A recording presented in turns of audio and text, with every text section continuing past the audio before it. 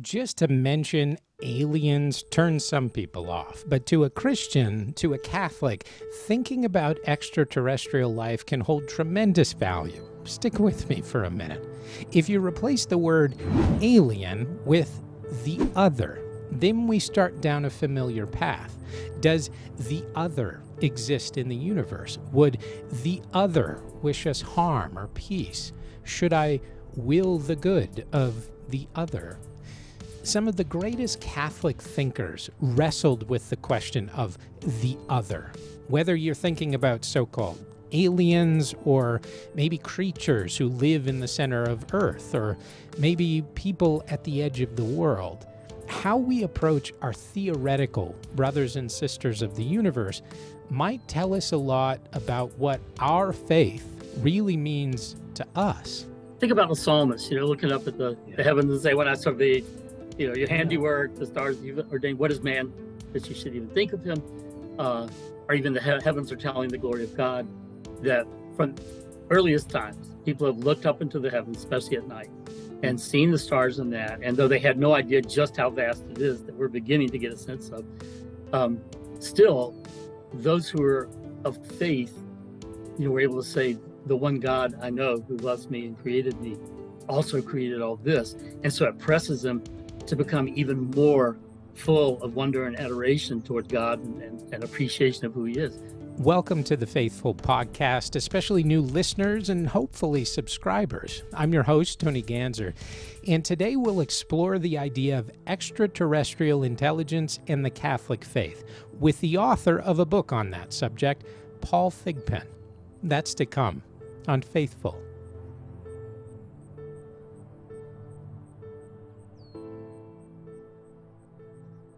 Nearly 15 years ago, I drove to a remote patch of Arizona desert under a bright moon, trying to keep an open mind. At the time, I was a public radio reporter in Phoenix, and I had heard about this man who made a fair bit of money in the swap meet game, and he invested $2 million to build a Moonbeam collector. Tonight we're gathered for another moonlight beaming and hopefully heal people with it. Richard Chapin was the driving force behind construction of this 5-story, 30-ton structure that looked like a giant chessboard with adjustable mirror squares. The structure was built to honor a friend who had died from cancer, and this friend believed that a frequency of moonbeams could affect a person's health.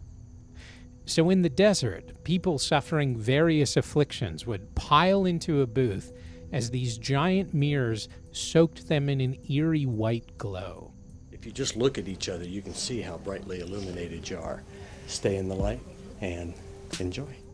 As part of this story, I spoke with Dr. Larry Bergstrom, who at the time was head of the Mayo Clinic's integrated medicine program in Scottsdale. He was a bridge between conventional and alternative medicine, and I would consider him a doctor with an open mind.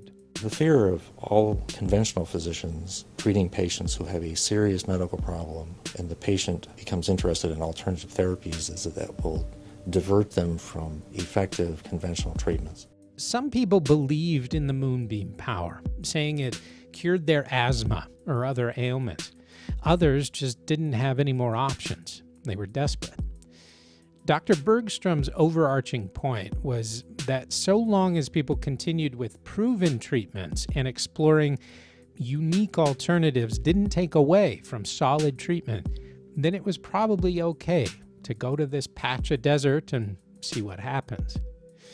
I like to keep an open mind about our world, and for our episode today about life outside of our world, I'd like for us to think similar to what Dr. Bergstrom says. I think faithful Catholics are free to ask questions and explore existential issues, so long as we don't ignore the core tenets of our faith in search of some maybe remote possibility. Many Catholic thinkers have explored this question of alien life from an apologetic standpoint to the Vatican Observatory.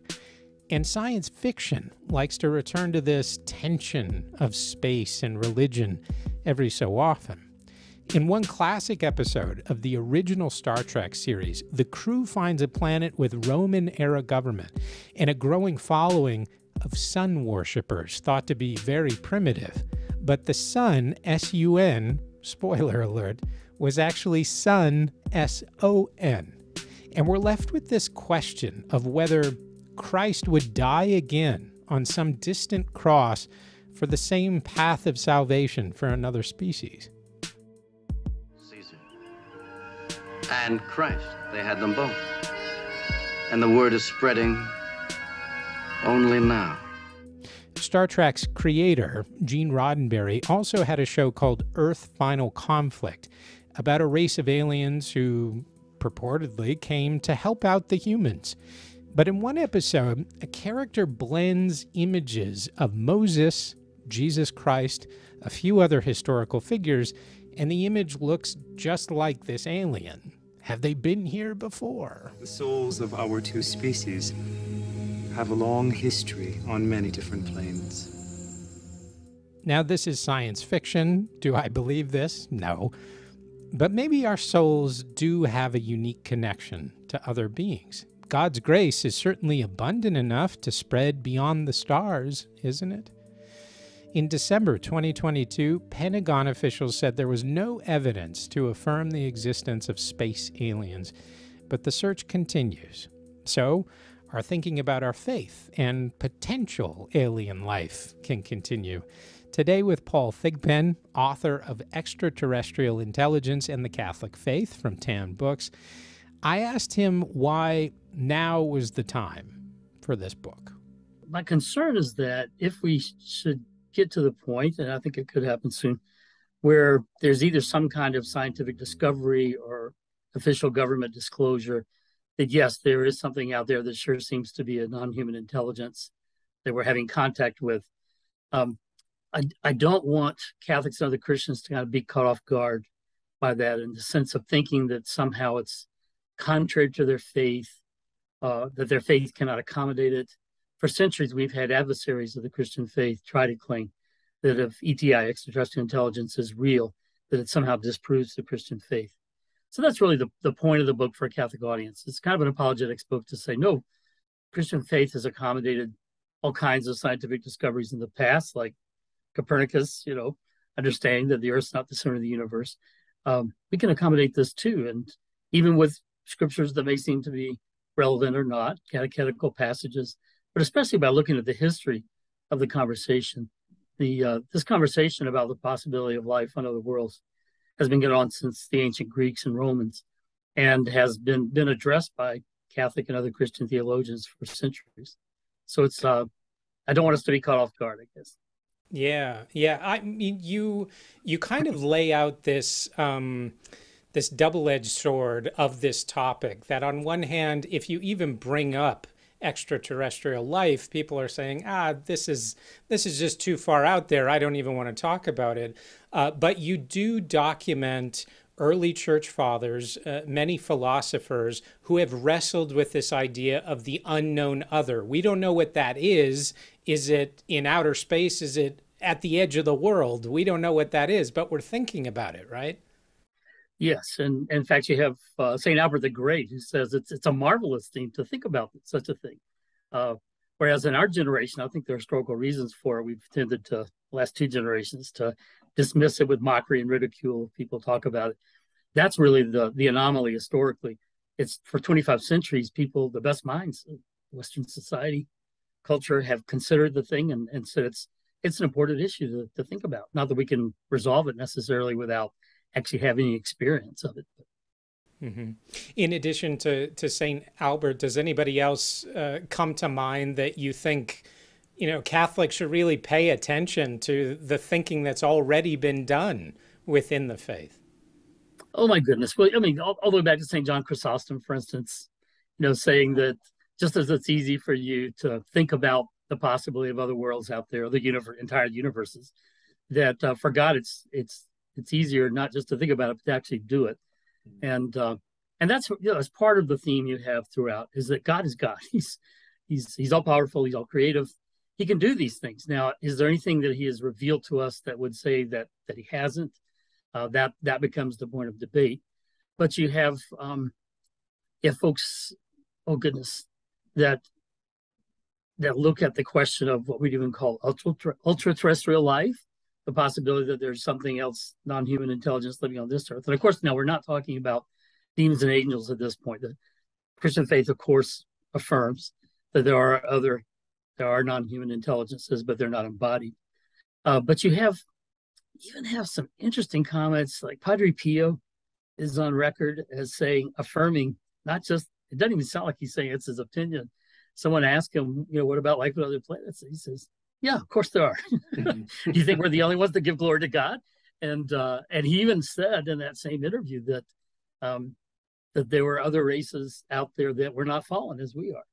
Now, that doesn't prove that it's true, but it does demonstrate that someone who knew the faith as well as he did, who was as holy and close to God as he did not see that to contradict his faith.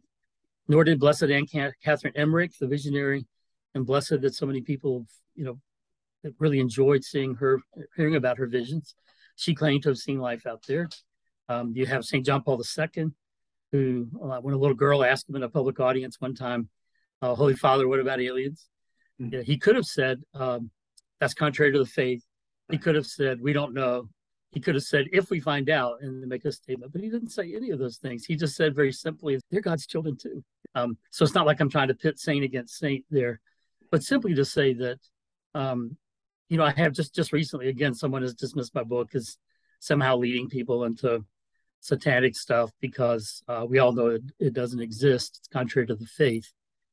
And if you're going to condemn, the questions I'm asking, the point I'm making, you've got to put these other people I just mentioned on the same side. It's really not true that it's contrary to our faith. The church has not defined anything about it. What would you say is the major obstacle in this space? Is it thinking about humans and the fall, our relationship with God as wholly unique, and somehow admitting that there are other beings in the universe that would undercut our story? Is that the core of it, or is it something else? I think that's probably the most obvious one, the last thing you said, that for people who have really thought about it, there are a lot of knee-jerk reactions out there that, if I don't understand it, it's all demons, and that happens a lot, more than you would like to believe. But I think what some people worry about is that it somehow undercuts our special relationship with God if we're not uniquely in the image of God. If there are others and other planets and other places, then we're not special anymore. And my reply to that is to recall what St. Augustine once said, that God loves each of us as if there were only one of us. And anyone who's a parent of more than one child understands exactly what that means. You have your first child, you think, I love this child with all my heart. I could never love anybody more or as much as this. And then the second child comes along and you say, I love this child with all my heart. I can never. That love doesn't get divided that way, it's multiplied. And when you are love yourself, God is love himself, infinite love, it would not divide his love at all to have other races that he loves. He could love each of those species as if there were only one of them. And so that's one of the concerns. You get, simpler concerns like, well, it's not in the Bible, so it can't be. But of course, microbes and molecules and dinosaurs and duck-billed platypuses aren't in the Bible either. But we know they exist. The Bible's not intended to be an exhaustive scientific text of all of reality. And also, Catholics aren't bound by sola scriptura, since we don't believe in sola scriptura. That's right. That's right. And we do, again, have this wonderful tradition within the church of discussion of it, of taking it seriously. I think the other thing is, and I'm getting more of this, is people concerned that writing it off as demonic. And that's a tendency you get. I mean, there was a time when we didn't understand illnesses, and would write off someone who's schizophrenic or something, or hearing voices as demonic. And that's not to say that there probably are plenty of people who've been diagnosed that way who are having demonic problems. I've written extensively on spiritual warfare. But to just say, okay, it's all that way, no, that's not true. So it's simple illness. The more we understand the science of it, the better off we are. And I think it's a similar thing here. People don't understand it. It's unusual. It's not helped by the fact that you have some people claiming abduction, so-called abduction experiences by aliens, and going through all kinds of terrible things. And I do agree that in some of those cases, almost certainly it's something demonic. The parallels between what they experience and what the church normally sees as a demonic encounter are so close. Even secular observers have noted the parallels. So no, I don't discount that at least some of it is, but to paint with a broad brush and say everything having to do with the possibility of ETI, extraterrestrial intelligence, or even sightings in the sky and that kind of thing. Majority of this doesn't fit that demonic profile at all. And if, there are more and more people who are claiming, and maybe the government's close to finally admitting that there have actually been crashed UFOs and we've retrieved materials from them to study. If that's the case, how in the world would that fit demonic stuff? I mean, I can imagine demons kind of causing a light apparition in the sky or something, but if you've got some physical material in your hand that came from a craft that's been around for 70 years, we'd be hard pressed to fit that into some kind of demonic, pattern or explanation. Yeah. As you say, you wrote a manual on spiritual warfare.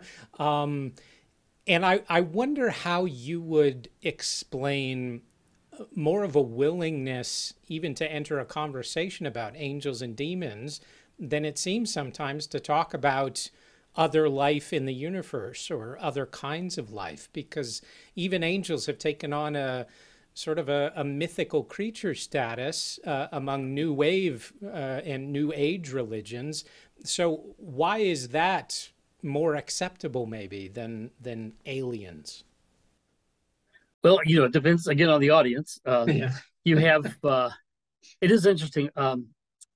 The theologian who wrote the Christology text, that his name is escaping right now, but was teaching at, I think, Catholic University of America. I used it with some of my undergrad students in a Christology course. And he has a whole chapter on this possibility of extraterrestrial intelligence. He's very open to it, that kind of thing. But he makes a comment there where he thinks that, or states that in the kind of secular world, as we've pushed angels out of the picture, it's made it more and more unlikely for people to be able to imagine anything else out there. And I think you could also say that in a world where we know for sure that there are intelligent creatures of God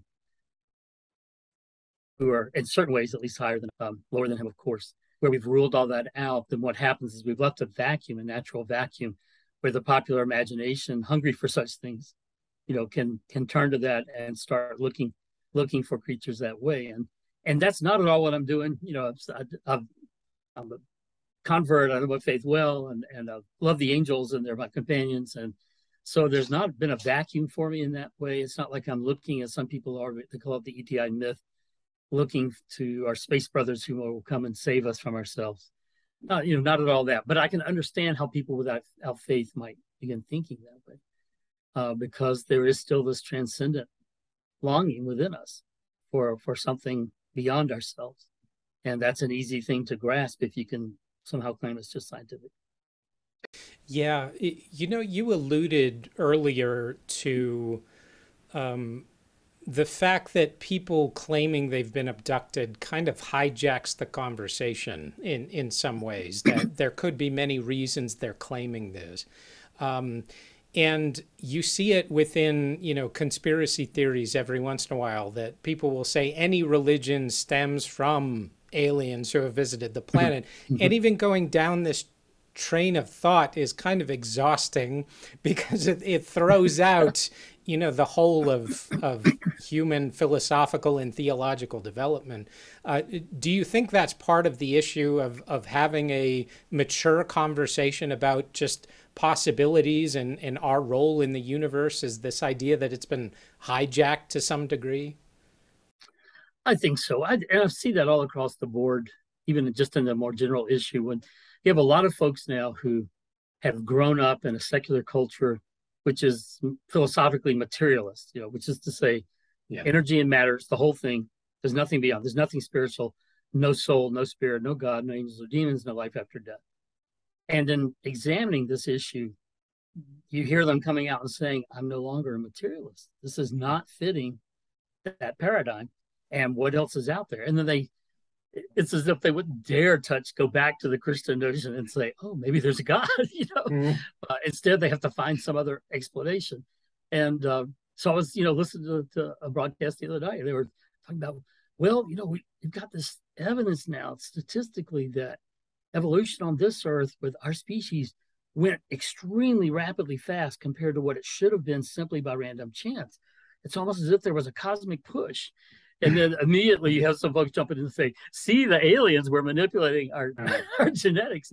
But I want to say, guys, no, I mean, what's the simple explanation? That there's a God behind it. It's not, even if it looks random to us, he had a plan. It's a very messy thing. And that's one of the reasons I felt they had to write the book, to try to have at least one voice that, that's not sensationalist, that's trying to be sane, that's faithful as far as I can see it. And, and I know Catholic doctrine really well. I'm a historical theologian, PhD in that. I'm faithful. I'm a convert. So don't take any of that for granted. I say in the book, if the church should say at any point, no, this is not true, this is it, I'd submit to it. But for a voice like that to be able to start getting people to think about the possibility, if this kind of disclosure happens, then it doesn't destroy our faith. We'll have questions we need to answer, but it won't. And so I'm just offering it, that way for people. And if things continue going as they are with the Congress, there may be more people looking for this book. That's all I can say.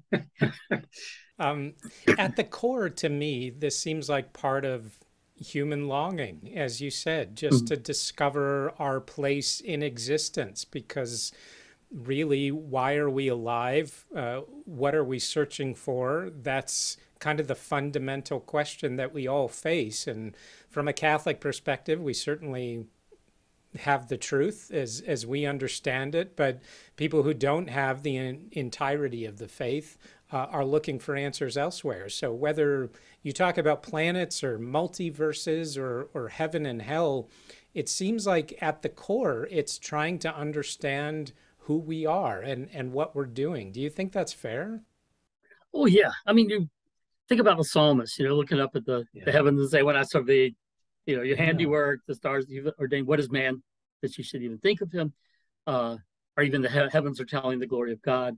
That from earliest times, people have looked up into the heavens, especially at night, and seen the stars in that. And though they had no idea just how vast it is, that we're beginning to get a sense of, still, those who are of faith, were able to say, the one God I know who loves me and created me also created all this. And so it presses them to become even more full of wonder and adoration toward God and appreciation of who he is. For those who would have been pagans, the temptation was, oh, well, actually Venus is a goddess and Mars is a god and Jupiter is a god. And, to see that way. And that's part of what the gospel was, to kind of demythologize that stuff and say, all those are great. And of course you have this transcendent longing, but every one of those were made by the one true God. And that's one of the reasons too. I mean, I started out kind of as an apologetics book and it remained that, but I discovered that looking at a number of the issues here, if you look at them seriously, they will press you to delve more deeply into the mysteries of our faith, to look more closely and understand more deeply what is the image of God, in the human race, and what was the nature of the incarnation for the second person of the Trinity to take to himself a human nature, and more things about eschatology and the end of things, and the nature of salvation, how God accomplishes it. Every one of those things you have to delve in deeply. And in the book, what I discovered is there are some Christian theologians out there, not necessarily Catholics, but who are looking at this, and the things they're throwing out there end up leaning towards some of the ancient heresies. But nobody's called it out, and I'm not trying to call it out in a bad way, but there are some folks, for instance, they seem to, without realizing it, have fallen into the Nestorian heresy about what the nature of the incarnation, and others who just right off the bat deny original sin, and others who they're just saying things like, if you looked at the early Christian controversies and what the church did say and teach, it would guide you through this conversation in a really important way. So my faith is deeper than ever after writing this book and researching it. Wow. You referenced this, but in closing, I wonder if you can talk a little more about how much this really matters in the core of Catholic faith, because whether or not we are alone, whatever that means in existence, we are called to follow Christ's example, to walk his path toward the one true God. That's what we're called to do as Catholics. So whether or not we're alone, that doesn't change what was delivered from God himself, right? It doesn't. And that's why, someone could just never pay attention to this issue at all. And still, as they have, some of many, be a faithful Catholic and a saint in the making. Again, if we in the next year or so should begin to have public disclosures, I mean, there are even groups of scientists now are finally taking this seriously, putting up all kinds of instruments to find it. Avi Loeb at Harvard and some others, so that if there should, what they say, we really, here's what we've got it. That's, think about the possibilities will press you in your own life to, number one, more toward humility, because it has certainly for me that because we can sometimes be kind of arrogant about who we are, and it can press us toward wonder, which I define as humility in the face of mystery, more toward wonder of God and appreciation of just how great he is, how magnificent his plans for us, and how marvelous his ways. It can send you back to the book of Job. I quote it, in there, where Job is trying to talk as if he has God's, ways figured out. He's putting God on trial. So why don't you do this, this, and this? And God comes back and says, where were you when I laid the foundations of the world? And are you the one who put the Pleiades, the stars out there, and Orion up there? Did you do that? And Job has to say, I repent in dust and ashes. And it's a good thing, to think about those, and that there is so much more to God than we can know at this point. Praise God for, make it to the beatific vision in heaven, that we will know as he knows, and he will give a share of his knowledge and everything else in his nature with us. That's what the beatific vision is all about. But until then, it's a great thing to have some humility and wonder about it, because there's a lot of mystery still.